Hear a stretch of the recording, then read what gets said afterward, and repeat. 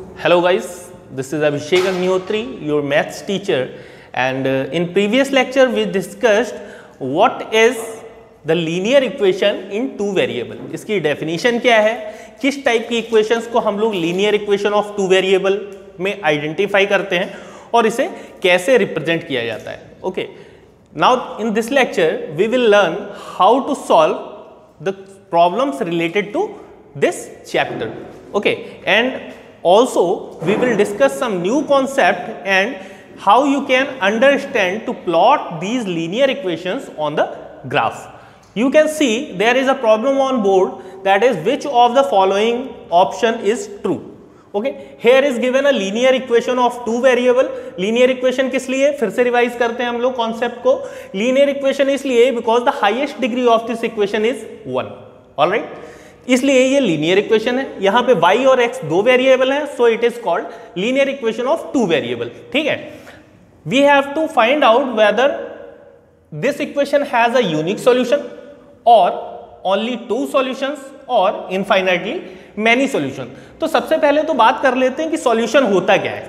Solution क्या होता है, क्योंकि सॉल्यूशन लिखा है या कोई वर्ड लिखा है तो आपको ये नहीं समझ में आ पाता कि एक्चुअल में हमें इसमें करना क्या है. डायरेक्ट अगर दिया है कि you have to add to values 3 and 2, then you understand yes उनके बीच में प्लस का साइन लगाना है और हम लोगों को ऐड कर देना है. बट द थिंग कम्स कि आप लोगों से जब प्रॉब्लम वर्ड प्रॉब्लम के फॉर्म में पूछा जाता है, you don't know what we should understand by the term solution. Solution का क्या मतलब है? सॉल्यूशन का मतलब ये है कि x की कुछ फाइनाइट वैल्यूज के लिए अगर हम कैलकुलेट करें तो y की कितनी वैल्यूज आ सकती हैं. सपोज हम लोगों ने x की वैल्यू यहां पे 0 ली है. Okay, so 3 into 0 will be 0, 0 plus 5, y की वैल्यू क्या आ जाएगी 5. करस्पॉन्डिंग वैल्यू की बात कर रहे हैं. If x is 0 then y will be 5. Alright, one thing also you have to remember कि हम लोग x की जो भी वैल्यू लेते हैं, चाहे हम x की वैल्यू लेट करके चलें या फिर y की वैल्यू लेट करके चलें, x की वैल्यू हमेशा यहाँ पे फर्स्ट पार्ट में रखी जाती है. ठीक है, this is your x coordinate and this will represent y coordinate always. Alright, now we can try it for another value. Late x equal to 1.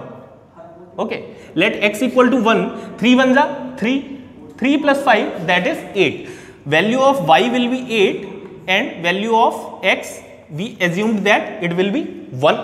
All right, so these values which satisfies this line equation are called the solutions. All right, अब आपको ये decide करना है कि ऐसी कितनी values निकल सकती हैं. अब क्वेश्चन को हम दो तरह से पढ़ते हैं. First is given it has unique solution, it has to solution, it has infinitely many solution. अब हम जनरल लैंग्वेज में बात करते हैं. इस लाइन के लिए x और y की सिर्फ एक ही वैल्यू आ सकती है, इस लाइन के लिए x और y की सिर्फ दो ही वैल्यू आ सकती हैं, या फिर इनफाइनाइटली कई वैल्यूज आ सकती हैं. तो आप लोग क्लियरली देख सकते हैं कि x की वैल्यू आप जैसे जैसे चेंज करते जाएंगे we will find n number of values of y. Alright, so clearly you can say that it has many solution, infinitely many solution. हम लोग इंटीजर कुछ भी लगा दें, 0 1 2 3 4 -1 2 3, x की वैल्यू कुछ भी लगाएं, it will provide a unique value. अब इसका रीजन की बात कर लेते हैं. रीजन क्या है, क्यों? क्योंकि linear equation of two variable की बात है. अगर ग्राफ पे रिप्रेजेंट करेंगे, वो हम लोग आगे अभी सीखने वाले हैं, ग्राफ पे रिप्रेजेंट करेंगे, so it will provide a line either in this form और इन दिस फॉर्म. तो इसका मतलब इसके सॉल्यूशंस वही होंगे जो इस लाइन के ऊपर कोऑर्डिनेट आ सकते हैं. जैसे एक कोऑर्डिनेट यहाँ पे आ गया, एक यहाँ पे आ गया, तो आपको पता है कि एक लाइन जो है वो कितने पॉइंट से मिलके बनती है. It has infinite number of points. सो जितने पॉइंट एक लाइन के ऊपर रिप्रेजेंट कर सकते हैं उतने ही सॉल्यूशन हो सकते हैं. That's why it has an answer of infinitely many solution. Now we are moving towards next problem. Guys, this is the problem. Right 4 solutions for each of the following equation. 4 solution का मतलब ये है कि हम लोगों को 4 times x की value कुछ लेट करनी है. After that we have to calculate the value of corresponding y. ठीक है, अब इसमें मान लीजिए हम लोग x की वैल्यू 0 ले लेते हैं, y की कुछ वैल्यू निकल के आएगी. इसी तरह से x की वैल्यू 1 ले लेते हैं तो y की कुछ वैल्यू निकल के आएगी. You can take it negative also. x की वैल्यू -1 ले लेते हैं तो कुछ वैल्यू निकल के आएगी. सो in question we have to find out 4 solution for each equation. I'm telling you how to find out 2 solution, rest 2 solution you will find out by yourself. All right, is it okay? क्योंकि जितना काम मैं कर रहा हूं आपको भी तो करना पड़ेगा, तभी आप सीख पाएंगे. Okay, we take first equation 2x plus y equal to 7. Okay, now we have to remember one thing. हम लोगों को एक लाइन ड्रॉ करने के लिए कम से कम कितने पॉइंट चाहिए होंगे? एक लाइन ड्रॉ करने के लिए कम से कम हम लोगों को चाहिए 2 पॉइंट. ऑलराइट, क्योंकि जैसे आपको एक पॉइंट दे दिया और उसने पूछा है कि इससे होके जाने वाली कितनी लाइनें ड्रॉ हो सकती हैं, तो आप एक लाइन ऐसे करके ड्रॉ कर दिया आपने. ठीक है, अब इससे होके जाने वाली ये भी तो लाइन हो सकती है, ये लाइन भी हो सकती है. सो हम लोगों ने इसी कॉन्सेप्ट में एक और चीज सीख ली, क्या कि एक पॉइंट से infinitely many lines can be drawn. एक पॉइंट से होके जाने वाली कई लाइनें हो सकती हैं. इन द सेम वे अगर हम लोग मिनिमम 2 पॉइंट्स की बात करें, एक पॉइंट यहां है और एक यहां है, तो इनसे होके जाने वाली कितनी लाइनें हो सकती हैं? सिर्फ 1. अगर आप कहीं और ड्रॉ करने की कोशिश करेंगे तो वो दोनों से होके नहीं जाएगी. ऑलराइट, तो किसी भी एक लाइन को रिप्रेजेंट करने के लिए कम से कम हम लोगों के पास 2 पॉइंट होने चाहिए. तो सो मेक इट इजी, हम लोग इसे इजी बनाने के लिए एक काम करते हैं, एक बार हम लोग x की वैल्यू यहां पे 0 ले लेते हैं. ठीक है, x की वैल्यू 0 होगी तो 2 0 0, तो ये तो 0 हो गया, और y की वैल्यू कितनी आ गई? 7. तो हमने जहां पे इस वाले बॉक्स में x की वैल्यू 0 ली है, वहां पे y की वैल्यू कितनी फाइंड आउट की है? 7. Alright, so this is first solution for your equation 0,7. Now on another and we can take y as 0. दूसरी बार y को 0 ले लेते हैं. y को 0 लेंगे तो this value becomes 0. Alright, this is 0. तो 2x की वैल्यू कितनी आ गई? 7. 2x की वैल्यू 7 आ गई, तो x की वैल्यू आ जाएगी 3.5. 3.5. So this is your second solution. अब ऐसा नहीं कि हम लोगों ने 0 पहले माना था तो हम लोग इसे 0,3.5 लिखेंगे. नहीं, हम लोग हमेशा x की वैल्यू को ही पहले लिखते हैं, दैट इज 3.5,0. तो ये तो इस लाइन की इक्वेशन के लिए 2 सॉल्यूशंस हो गए आपके. First is 0,7 and second is 3.5,0. Now taking second equation that is x equal to 4y. x equal to 4y के लिए क्या करेंगे हम लोग? सबसे पहले सिमिलरली जैसे यहां पे किया था, x की वैल्यू को 0 ले लेते हैं. x की वैल्यू को जब 0 ले लेते हैं तो this becomes 0 equal to 4y. Okay, अब हम 4 को इधर लेके आएंगे. इस मेथड को कहते हैं ट्रांसपोजिशन मेथड. ठीक है, क्योंकि पोजीशन को चेंज कर रहे हैं हम लोग, तो ट्रांसपोजिशन यहां से जब नीचे 0/4 हो जाएगा, जब 0 को इधर लेके आएंगे तो y की value also becomes 0. x equal to 0, it gives y equal also 0.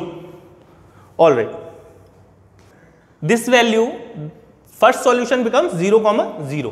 Now हम लोगों ने पीछे वाले सॉल्यूशन में बात की थी कि एक बार y को 0 लेके देख लेते हैं. तो y को अगर हम 0 लेंगे then x equal to 4 into 0 that is 0. अब हमारा x कोऑर्डिनेट क्या आ गया? That is 0. अब हम यहां पे अगर 0 रखेंगे so both solutions will be same. हम लोगों ने दोनों बार एक ही पॉइंट को ऑब्जर्व कर लिया.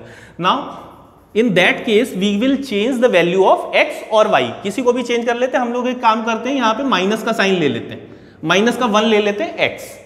x equal to -1. x के प्लेस पे -1 रखा आपने, 4 के प्लेस पे 4, y के प्लेस पे y. -1/4 आ गई वैल्यू. -1/4 किसकी वैल्यू? y की वैल्यू. -1/4. अब ये तो आपके 2 सॉल्यूशंस की बात हो गई. We have find out 2 solutions for this equation and 2 solutions for second equation. The thing comes to, कई बार ऐसा होता है कि आप x और y की वैल्यू फ्रैक्शन में निकाल तो लेते हैं आपको, लेकिन ग्राफ में प्लॉट करने में डिफिकल्टी आती है. ठीक है ना? तो उस केस में हम लोग क्या करते हैं, हम लोगों को एक कॉमन सेंस यूज करना पड़ेगा. कॉमन सेंस ये है कि जब भी इस टाइप की प्रॉब्लम दी हो x इक्वल टू 4y, तो आप हमेशा y की वैल्यू लेट करें. x की वैल्यू लेट करके देखेंगे तो वैल्यू फ्रैक्शन में ही आएगी most of the times. Most of the time, not every time. तो हम लोग y की वैल्यू अगर हमेशा लेट करके देखें, मान लीजिए y की वैल्यू 1 है तो x की वैल्यू कितनी आ गई? 4. y की वैल्यू 2 है तो x की वैल्यू 4 to the 8. तो हम लोग जिस साइड में ये मल्टीपल लिखा हुआ है 4y, तो उसकी वैल्यू को लेट करके चलते हैं. इससे वैल्यू आपकी फ्रैक्शन में नहीं आएगी. You can change this value also. This time we are taking y as -1. y can be taken as -1. Now put the value of y. -1 into 4 equal to -4. The value of x becomes -4. Now we can take n number of solutions whatever you find comfortable. जिसके साथ में आपको graph में plot करने में आसानी हो, आप वो वैल्यूज ले सकते हैं. अब हम लोग इसी क्वेश्चन में साथ के साथ ये देख लेते हैं कि इन्हें ग्राफ पे कैसे प्लॉट करना है. Alright, now you can see we will represent these two solutions on this graph and these two solutions on this graph. First we will move with equation number 1, 2x plus y equal to 7. Alright, तो हम लोगों के solution जो है वो है 0,7. तो सबसे पहले इस पे एक्सिस पे हम लोगों को हॉरिजॉन्टल एक्सिस हमेशा x डैश लिया जाता है. पॉजिटिव वैल्यूज की तरफ x लेते हैं और निगेटिव वैल्यूज की तरफ x dash. In the similar way vertical axis में पॉजिटिव वैल्यूज की तरफ y और निगेटिव वैल्यूज की तरफ y dash. Alright, so positive की तरफ 1, 2, 3, 4, 5. Okay, hair -1, -2, -3. Hair 1, 2, 3 and 4. Hair -1, -2, -3. Okay, look, first solution is 0,7. पहला जो x का कोऑर्डिनेट है वो हमें ये बताता है कि हम लोगों को लेफ्ट या राइट में से किधर मूव करना है. ठीक है, हम यहां पे लिख भी देते हैं. x हमें ये बताता है कि लेफ्ट या राइट में से किधर जाना है. ठीक, तो हम लोगों को x में 0 है तो ना लेफ्ट जाना है ना राइट जाना है, यहीं के यहीं रहना है. और y कोऑर्डिनेट हमें ये बताता है कि हमें ऊपर जाना है या नीचे जाना है. ओके, अपर साइड और लोअर साइड. यहां पे y है 7, so we have to move upper side till 7. 5, 6, 7. Here we have 7, so this is your position for first point, that is 0,7. Now moving to the next coordinate 3.5, that we have to move right side, क्योंकि positive value है right side में. 3.5 कहां पे आएगा? 3 और 4 के just middle में. Second value is 0. 0 का मतलब ना नीचे जाना है ना ऊपर जाना है, यहीं के यहीं रुक जाना है. तो coordinate will be here. We will write hair 3.5, 0. Many of the students many of the times don't show these values on the graph. आप ये वैल्यूज जरूर लिखें ग्राफ पे, जिससे एग्जामिनर को ये पता चल पाए कि आप कौन सा कोऑर्डिनेट कहां पे रिप्रेजेंट कर रहे हैं. Now what we need to do, दोनों पॉइंट को मिलाते हुए स्केल से लाइन खींच देंगे. That is your representation of linear equation. और कितने भी सॉल्यूशन हो आप इस तरह से रिप्रेजेंट कर सकते हैं. In the same way we will plot this graph for this equation. Values are 0,0 and -4, -1. 1, 2, 3, 4, 5.